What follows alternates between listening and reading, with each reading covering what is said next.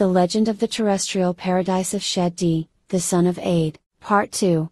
Arabic folk tale. Ad the Greater had two sons, Sheddád and Sheddád, and when their father perished they reigned conjointly over the countries after him, and there was no one of the kings of the earth who was not subject to them, and Sheddád the son of Ad died, so his brother Sheddád ruled alone over the earth after him. He was fond of reading the ancient books, and when he met with the description of the world to come, and of paradise, with its pavilions and lofty chambers, and its trees and fruits, and of the other things in paradise, his heart enticed him to construct its like on the earth, after this manner which hath been above mentioned. He had under his authority 100,000 kings, under each of whom were 100,000 valiant chieftains, and under each of these were 100,000 soldiers, and he summoned them all before him, and said to them, I find in the ancient books and histories the description of the paradise that is in the other world, and I desire to make its like upon the earth. Depart ye therefore to the most pleasant and most spacious vacant tract in the earth, and build for me in it a city of gold and silver, and spread, as its gravel, chrysolites and rubies and pearls, and as the supports of the vaulted roofs of that city make columns of chrysolite, and fill it with pavilions, and over the pavilions construct lofty chambers, and beneath them plant, in the by streets and great thoroughfare streets, varieties of trees bearing different kinds of ripe fruits, and make rivers to run beneath them in channels of gold and silver. To this they all replied, How can we accomplish that which thou hast described to us, and how can we procure the chrysolites and rubies and pearls that thou hast mentioned? But he said, Know ye not that the kings of the world are obedient to me, and under my authority, and that no one who is in it disobeyeth my command? They answered, Yes, we know that. Depart then, said he, to the mines of chrysolite and ruby, and to the places, where pearls are found, and gold and silver, and take forth and collect their contents from the earth, and spare no exertions. Take also for me, from the hands of me, such of those things as ye find, and spare none, nor let any escape you, and beware of disobedience!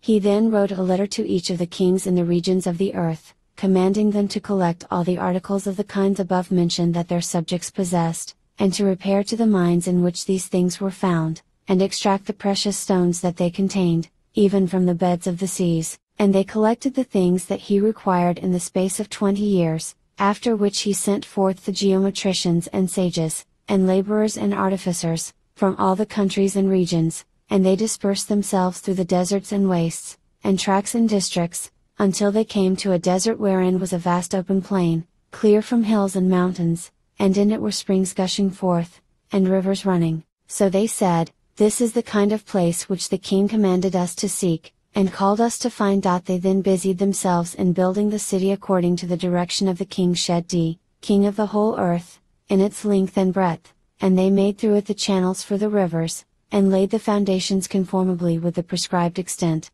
The kings of the various districts of the earth sent thither the jewels and stones, and large and small pearls, and carnelian and pure gold, upon camels over the deserts and wastes, and sent great ships with them over the seas, and a quantity of those things, such as cannot be described nor calculated nor defined, was brought to the workmen, who labored in the construction of this city 300 years, and when they had finished it, they came to the king and acquainted him with the completion, and he said to them, Depart, and make around it impregnable fortifications of great height, and construct around the circuit of the fortifications 1,000 pavilions, each with 1,000 pillars beneath it, in order that there may be in each pavilion a vizier. So they went immediately, and did this in 20 years, after which they presented themselves before Sheddád, and informed him of the accomplishment of his desire. He therefore ordered his viziers, who were 1,000 in number, and his chief officers, and such of his troops and others as he confided in, to make themselves ready for departure, and to prepare themselves for removal to Iram-Zat-LMD, in attendance upon the king of the world, Sheddád, the son of Ad.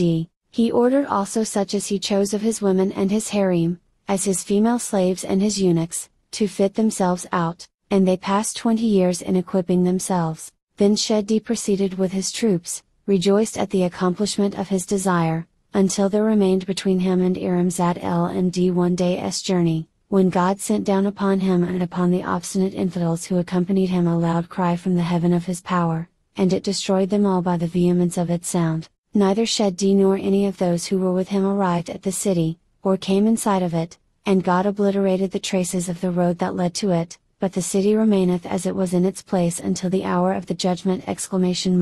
At this narrative, related by Kab el Br, Moawiyah wondered, and he said to him, "Can any one of mankind arrive at that city?"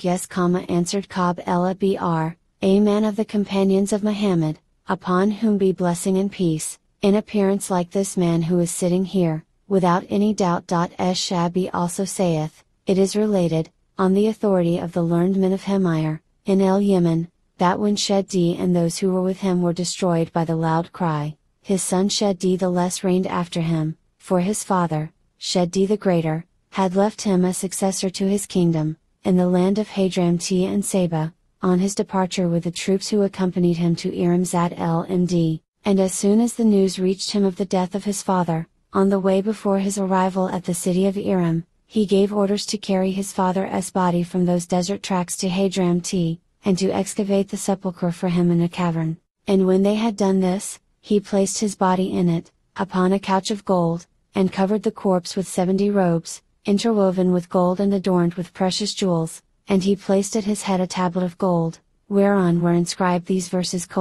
"Be admonished, O thou who art deceived by a prolonged life, I am Sheddád, the son of Ad, the lord of a strong fortress, the lord of power and might, and of excessive valor. The inhabitants of the earth obeyed me, fearing my severity and threats, and I held the east and west under a strong dominion, and a preacher of the true religion invited us to the right way, but we opposed him, and said, Is there no refuge from it? And a loud cry assaulted us from a tract of the distant horizon, whereupon we fell down like corn in the midst of a plain at harvest, and now, beneath the earth, we await the threatened day. The Libby also saith, it happened that 2 men entered this cavern, and found at its upper end some steps, and having descended these, they found an excavation, the length whereof was 100 cubits, and its breadth 40 cubits, and its height 100 cubits, and in the midst of this excavation was a couch of gold, upon which was a man of enormous bulk, occupying its whole length and breadth,